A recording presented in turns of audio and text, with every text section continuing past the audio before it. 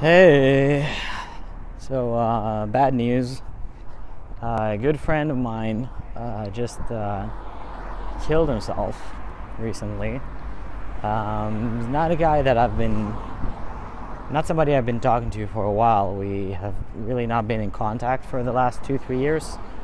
But this is a guy that I've pretty much hung out with and bonded, like spent really close time together every day for like probably more than a year.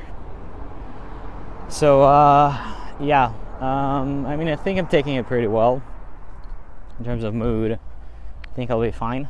I might do shorter videos today and tomorrow. Might be a bit less energetic for today and tomorrow, but yeah, other than that, business as usual.